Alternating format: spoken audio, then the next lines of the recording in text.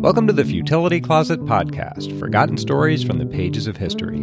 Visit us online to sample more than 10,000 quirky curiosities, from a double misfire to a replicating train. This is episode 186. I'm Greg Ross. And I'm Sharon Ross. In January 1888, after a disarming warm spell, a violent storm of blinding snow and bitter cold struck the American Midwest. It trapped farmers in fields, travelers on roads, and hundreds of children in schoolhouses with limited fuel.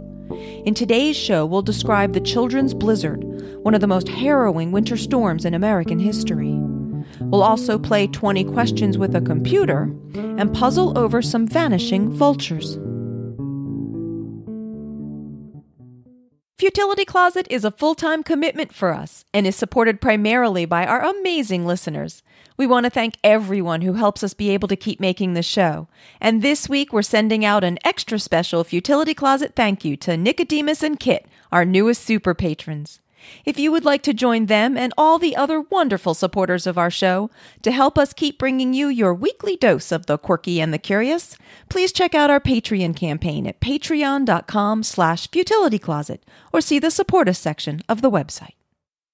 The winter of 1888 was unusually bad in the American Midwest as a flow of Arctic air settled over the region. In late December, some weather observers in Minnesota couldn't record a low temperature because the mercury in their thermometers had frozen solid. And in January, temperatures fell even lower than that. The winter of 1880, a few years earlier, had been one of the most severe on record in the Dakota Territory. The pioneers there spent hours in their snowed-in houses twisting hay to use as fuel, grinding wheat in coffee mills, and hoping that the trains would get through to save them from starvation. If that sounds familiar to you, it may be because you've read Laura Ingalls Wilder's book The Long Winter, which accurately describes that winter when she was 14 years old. I did read that book, and it did sound like that when you were saying it. 1888 was looking like another one of those bitter winters when, abruptly, January 12th dawned bright and clear. A mass of warm air had arrived from the Gulf Coast. The sun was out, temperatures were warmer, and there was a breath of breeze from the southwest. After 2 weeks of frigid weather, this break brought almost everyone outside. They did chores, they visited neighbors. Nearly every home sent someone into town for supplies. Farmers turned animals out of their barns and ventured into the prairie to fetch hay. And many more children went to school that day than any previous day for weeks, many of them without coats or gloves. Many of the settlers thought that the break might be the start of a January thaw, which could mean a week or more of mild weather. But at the same time, it seemed peculiar. The temperature had risen almost 40 degrees in 24 hours, and there was a strange soft quality to the air and an odd copper color in the sky. What they didn't know, because no warning had been issued, was that a dynamic blizzard was headed in their direction, an enormous mass of Arctic air with violent winds and bitter temperatures.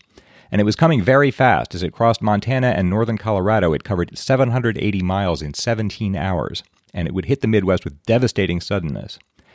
People in the Midwest could see this storm approaching. It appeared over the northwest horizon as a soot-gray cloud. In eastern Dakota Territory, 15-year-old Allie Green said, "We could see the blizzard coming across Spirit Lake. It was just as still as could be.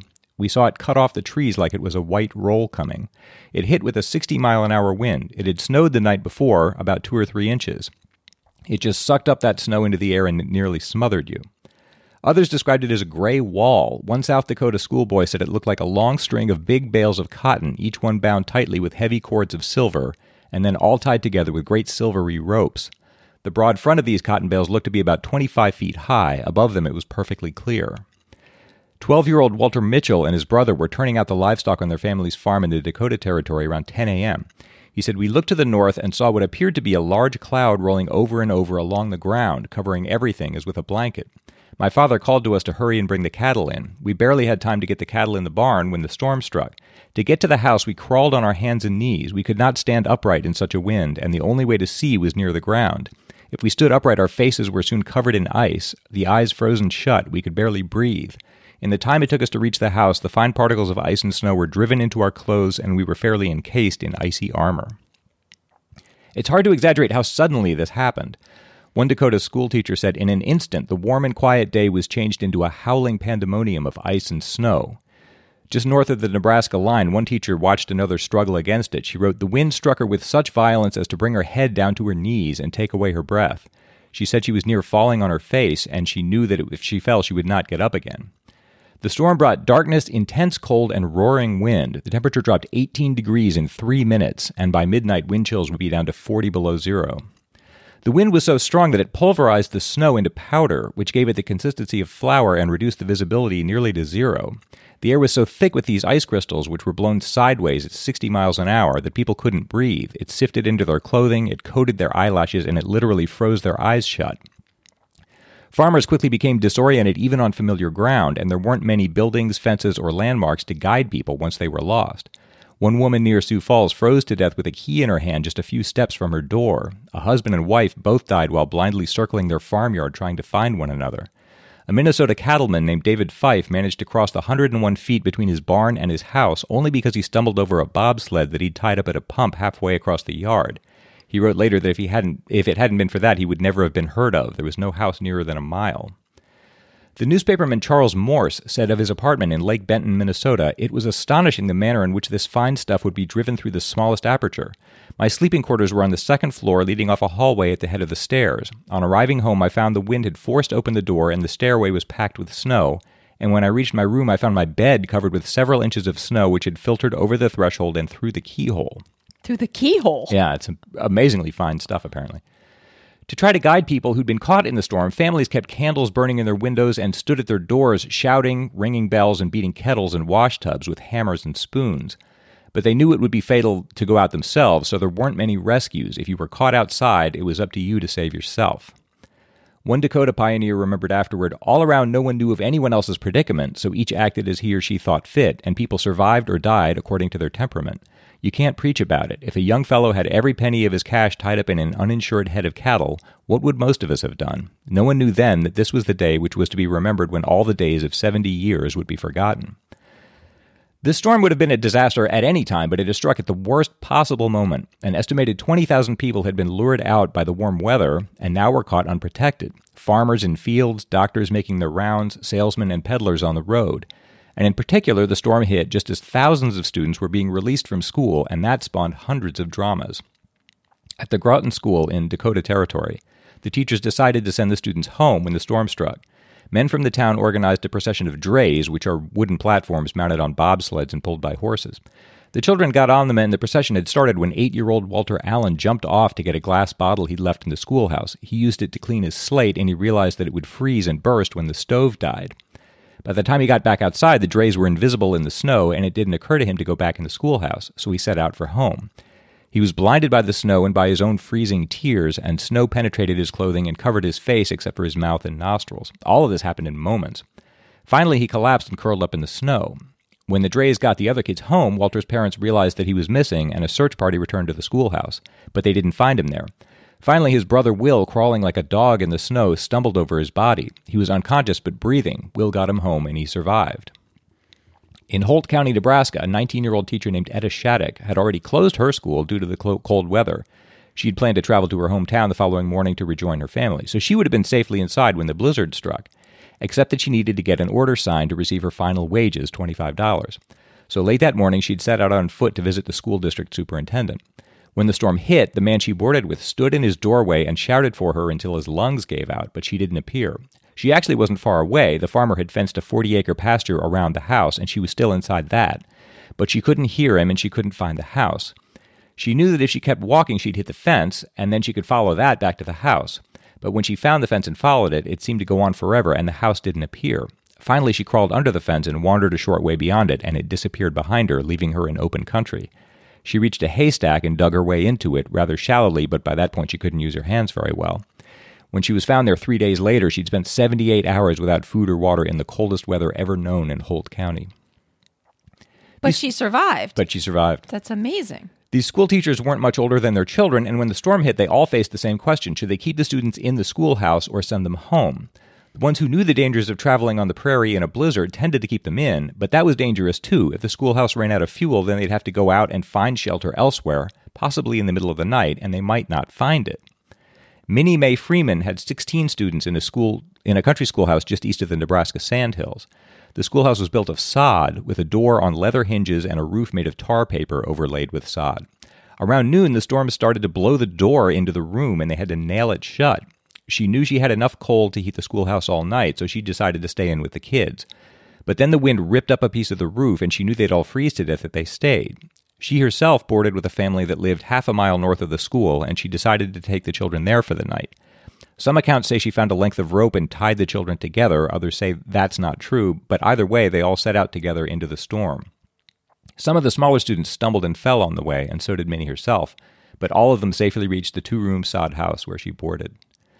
May Hunt, a teacher at Wessington Springs in the Dakota Territory, tried to lead 7 children 100 yards to a neighbor's house. 100 yards. 100 yards. They lost time trying to cross a gully, and then they couldn't find the house as darkness was setting in. They found a pile of flax straw, and one of the older students hollowed a space in it, as Etta Shattuck had done. They all piled in, and then 3 boys volunteered to look for the house. They made a rope out of the aprons that the girls had worn to school that morning, and then, holding the end of the rope, they walked in a circle around the pile, which I think is shows a lot of presence of mind in those conditions really think to do that. But they couldn't find the house. They returned to the pile, and all of them began shouting, but no help came. Finally, Fred Weeks, the oldest student, dug a deeper cave into the pile and took up a position at the outside. None of the children had eaten since noon, and all of them were thinly dressed. They passed the time by telling stories and singing songs, and May called the roll over and over to assure herself that all 7 kids were still alive. At 4 a.m., Fred went out of the cave and realized the stars were now visible overhead, and the farmhouse that had eluded them was less than 100 feet away. He got help there. All the kids were okay except Addie Neeram, whose feet had got wet when she tumbled into the gully. In the end, doctors had to amputate one of her feet and the toes of the other. Altogether, hundreds, possibly thousands of children spent that night in schoolhouses, breaking down tables and chairs to keep the stoves going, or traveled through the storm to their teachers' boarding places. And at least several thousand people spent the night out on the prairie, most in the southern and eastern parts of the Dakota Territory, the eastern half of Nebraska, and in southwestern Minnesota. The storm blew itself out before dawn. It probably dropped 4 to 5 feet of snow altogether, but the depth was hard to estimate as it had blown into snowdrifts 30 feet deep. It would be months before all the damage was reckoned and all the dramatic stories came to light. There are many more stories than I can tell here. If you want to read more, the best book about this is The Children's Blizzard by David Laskin. But here are a couple of particular stories. In the Dakota Territory south of Sioux Falls, a man named Peter Hines, who had lost 3 boys in the storm, was on his way to the schoolhouse yelling that he was going to kill the teacher for letting his children out in the storm, when a neighbor stopped him and told him that the teacher had actually begged the children to stay and even locked the door, but the children overpowered him, got the door open, and ran out. The Hines boys made it 2 miles before collapsing in a pasture, and all 3 of them died. And in Dubuque, Iowa, May Henning and a boy named Julius, who was 12 years old, had set out in a sleigh to attend a party that day, accompanied by 2 young men. When the storm hit, they lost their way, and the young men deserted them, so May and Julius had to stay out in the storm all night. In the morning, they were found partially covered with snow. In the end, she lost both her legs, and the boy's hands and feet were badly frozen, but she had saved his life by wrapping him in the only blanket they had. There are many such stories. For years afterward, at gatherings in Dakota or Nebraska, there would be people with wooden legs or who lacked fingers or ears, and many communities invested in sturdier schoolhouses. This blizzard is considered one of the worst winter storms in American history, and in fact one of the deadliest blizzards worldwide, with between 235 and 500 people dead. There's no precise number because many of the dead weren't found for days or even months. One traveling peddler in southern Minnesota wasn't found until April 1st, when enough snow had melted to reveal his body. Also, many people died of pneumonia and amputation infections that weren't attributed directly to the storm. If most people haven't heard of it, that's because a second great blizzard hit the East Coast just 2 months later, and that affected many more people and got greater news coverage. The children's blizzard has a lower death toll, but it affected a greater proportion of people because there was so little shelter on the plains and because many of its victims were newcomers who weren't familiar with the treacherous weather on the plains. The World Atlas lists it as the 6th deadliest blizzard in world history.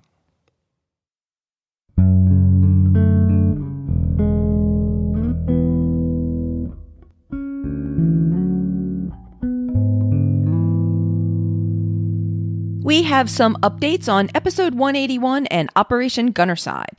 Ben Schwartz wrote, "Hi Greg and Sharon. In the recent episode about Norwegian efforts to destroy the heavy water plant occupied by the Nazis, you mentioned the movie dramatizing the events, The Heroes of Telemark, and noted that it was not particularly accurate. I thought you'd be interested to know about a more recent and more accurate production, The Heavy Water War, which was a Norwegian TV miniseries released in 2015. I saw it on Netflix a year ago or so and really enjoyed it, but it seems like it is no longer streaming. It is available on Amazon or other sites, and sometimes under the alternative title The Saboteurs, in case anyone is interested. Your podcast did have many interesting details that either weren't in or I didn't remember from the film. For example, leaving the submachine gun behind as a deception. Thanks as always for an interesting and enjoyable podcast. Even on the rare occasion like this one when I already know about the topic, I always learn more." And Tony Hart let us know that PBS's Nova series covered the same subject in Hitler's Sunken Secret, which was originally broadcast in 2005. You can find more information on the PBS website and find uploads of the episode on YouTube. And we'll have the link that Tony sent us in the show notes. The PBS page has some nice resources on the topic, including English translations of the telegrams that were sent to and from one of the Norwegian resistance fighters involved in the mission and the London Special Operations executive that was directing him. Rob O'Farrell wrote, "Hi, Greg, Sharon, and Sasha. Thank you for your fantastically entertaining and expansive podcast. I'm a weekly listener, delighted to be able to contribute some hopefully new information to you. I was browsing a local magazine called The Holly Bough, which is published here in Cork by the Evening Echo newspaper, specially for the Christmas season. It contains many amusing tales and puzzles, which usually focus on local history and traditions or on little local nuggets from bigger historical events. This year's magazine had an article about Operation Freshman, which I think may have been the failed mission before Operation Gunnerside you mentioned. One of the Welsh soldiers involved was Lance Corporal Trevor Masters. He met and married an Irish woman just before he was deployed. He died and never met his unborn daughter. The article goes on to mention that daughter attended a memorial service in Norway many years later and met a nurse who tended her father's injuries. Of personal note, the barracks where Masters was stationed when he met his wife was beside a farm my grandfather owned during the same period. I've always enjoyed the podcast and got a particular kick from the puzzles because many of your early ones were based on books by Des McHale, who was a professor here at University College Cork. Keep up the good work. Yeah, what a coincidence there. And Rob included a scan of the article on Operation Freshman, which was the failed mission that Greg had mentioned. This article called the operation extremely naive and an unmitigated disaster. The plan had been for 34 commandos to land in gliders 5 hours march from the heavy water plant, and that after attacking it, they would escape 400 kilometers across mountains to get into neutral Sweden.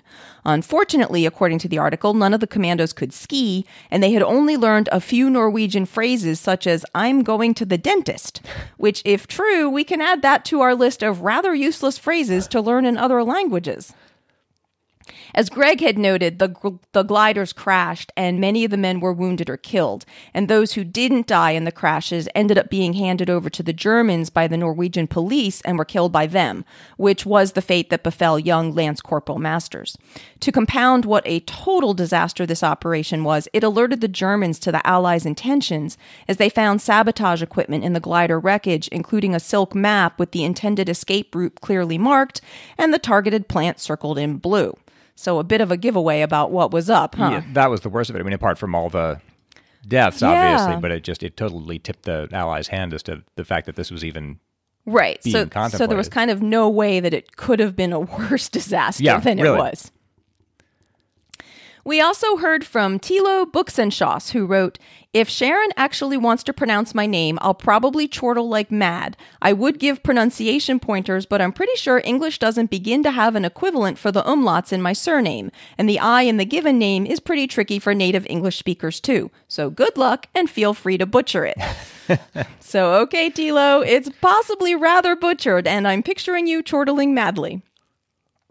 Thilo also said, "I just stumbled upon another confirmation that your podcast topics are extremely good movie material, the series The Heavy Water War from Finland." And Thilo said that he's miffed that he missed it when it was shown on German television, so perhaps Ben's comments that I read earlier might be helpful for him finding it. Thilo adds, "One interesting note, the German trailers heavily emphasize the scenes about very angry Nazis decrying the terroristic British. Amusing, but not really what was so astonishing about that operation at all." Thilo also commented on a topic that we had originally covered in episode 75, that of Felix von Luckner, a German nobleman who tried to wage war as humanely as he could in World War I. Almost 2 years ago, in episode 97, I had read an email from a listener in the city of Halle, Germany, about how Luckner was still celebrated there for his part in keeping the city from being destroyed by American troops in World War II.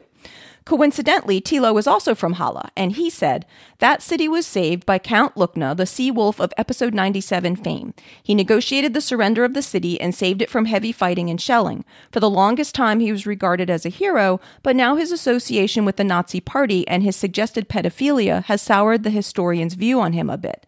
Even the swanky restaurant named for him has closed down."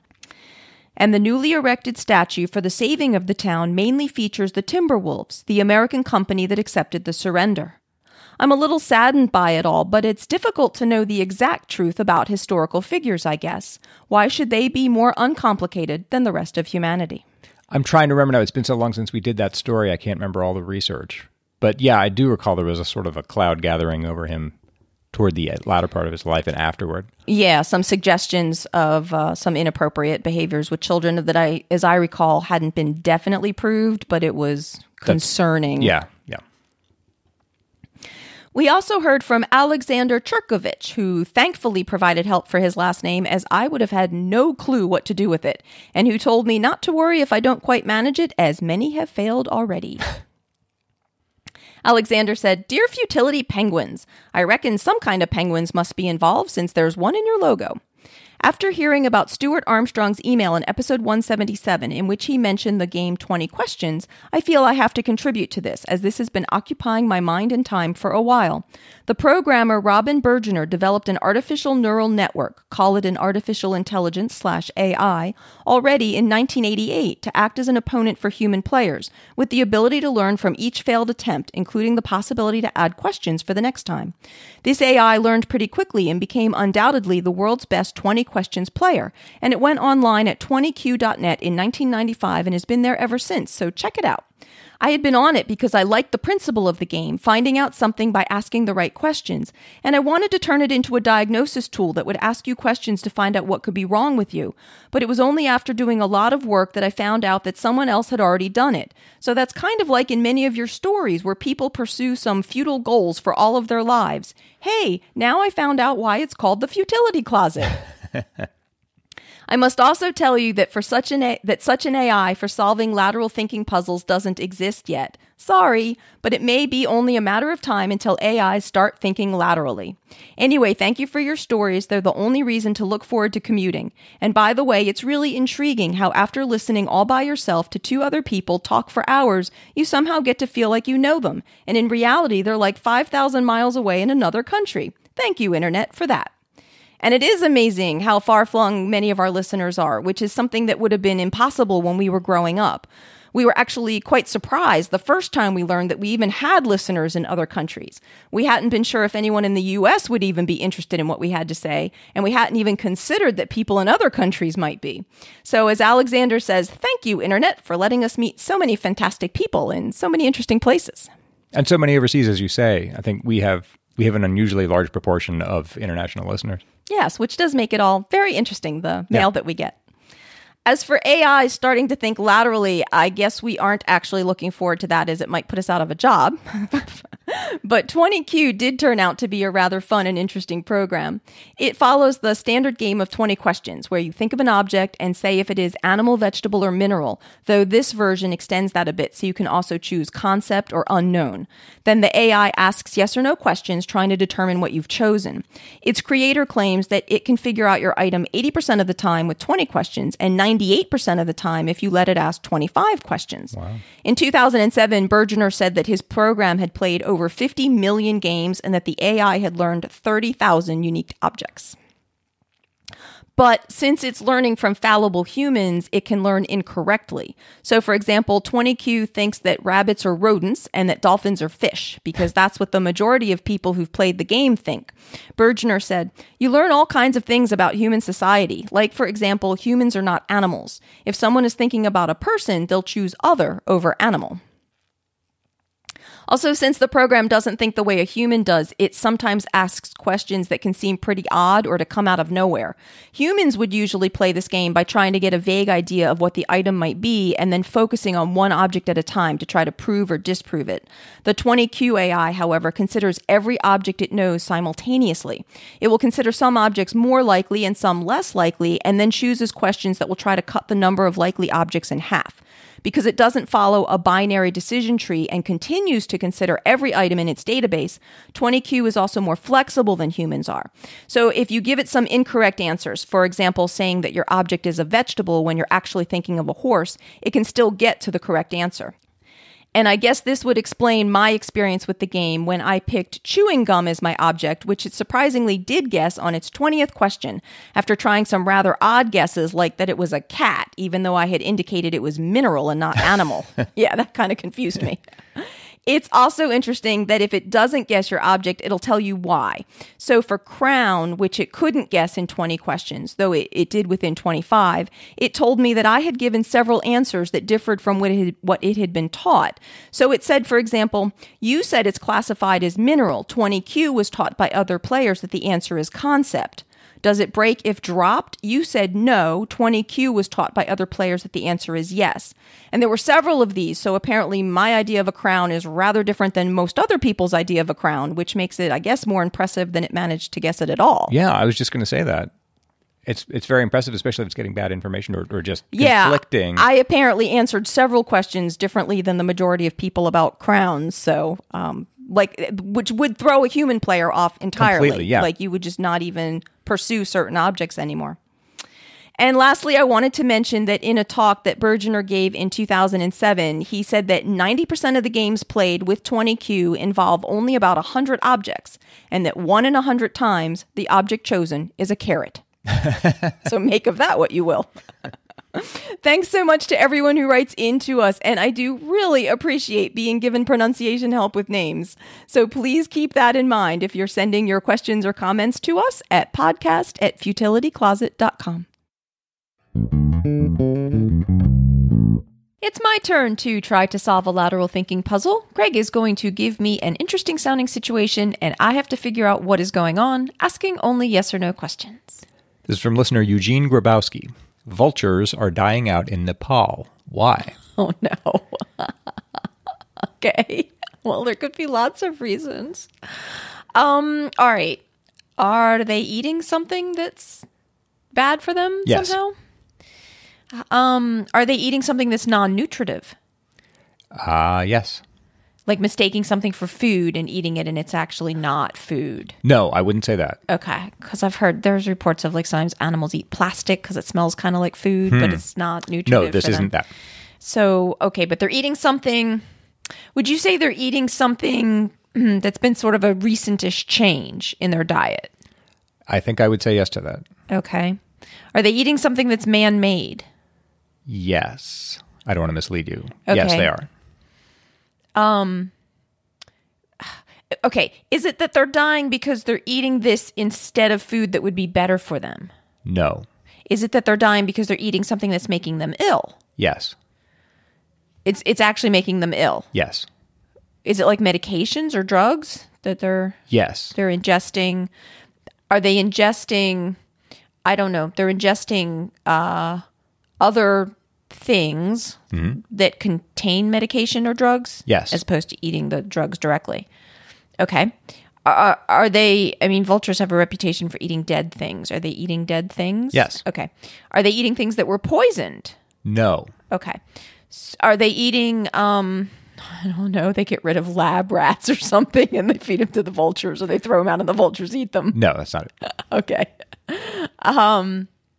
Okay. Does it matter exactly what the dead things are that they're eating? Yes. Actually, yes, it does. It does. Okay. Would you say it's some kind of small mammal? No.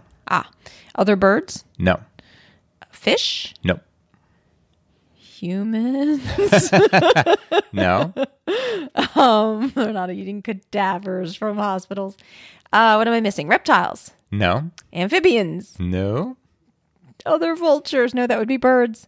Insects. No. Oh, come on. What? I'll say it's arachnids. It's important that this is in Nepal. It's important that this is in Nepal. It's also happening in India. Oh, I asked about small mammals. Is it large mammals? Yes. Oh, I put an adjective on that I shouldn't have put on. Shoot. Okay, they're eating large mammals. Large mammals that exist in Nepal and India, but like presumably we don't have here in the U.S. No, we do have them here. We do have them here in the U.S. That's important. That's important that we have these large mammals here in the U.S. But here, vultures don't eat them. Right. Would this be some kind of livestock? Yes. Like cows? Yes, it's cows. Okay. and the cows have some sort of drugs in them. Mm-hmm. Are the farmers treating them with drugs deliberately? Yes. To produce some beneficial effect on the cows? Yeah, I'll just tell you, it's called diclofenac. It's a painkiller that's used in cows, and it's fatal to vultures. Is it? But why is that happening in Nepal and India and not here or elsewhere? Because the cows are in pain in Nepal. No, that's not it. They care about their cows. They don't want them to have headaches. Is it believed that the diclofenac will do something else besides be a painkiller? No. So are they giving do they want them to produce something differently about their milk? No. Okay. Are these cows that would be intended to be eaten? No, and that's important. In this country, they would be. Oh, is that because they're sacred and so they wouldn't be eaten? Yeah, that's basically it. White-rumped vultures lost over 99% of their population in the 1990s through eating diclofenac, a painkiller used in cows. In Hindu-majority countries, such as India and Nepal, cows aren't eaten, so it falls to vultures to dispose of them, and diclofenac is fatal to vultures. Happily, Nepal is now creating bird restaurants to offer safe food to the vultures, and this is helping to reverse the decline. So basically, in this country, it doesn't happen because we just eat our cows. Yeah. But over there, the whole vultures are central to the whole system because they're needed to dispose of dead cows. And over there, there's ingesting this painkiller and it's killing them. Interesting. So thank you, Eugene, for sending them. Thank you. And if anybody else has a puzzle they'd like to send in for us to try, you can send it to us at podcast@futilitycloset.com. This podcast would not still be here today if it weren't for the generous support of our listeners. If you'd like to help support the show, please check out our Patreon page at patreon.com/futilitycloset or see the support us section of the website at futilitycloset.com. While you're at the site, you can also graze through Greg's collection of over 10,000 concise curiosities, browse the Futility Closet store, check out the Futility Closet books, or see the show notes for the podcast with the links and references for the topics we've covered. If you have any questions or comments, you can email us at podcast@futilitycloset.com. Our music was written and performed by the exceptional Doug Ross. Thanks for listening, and we'll talk to you next week.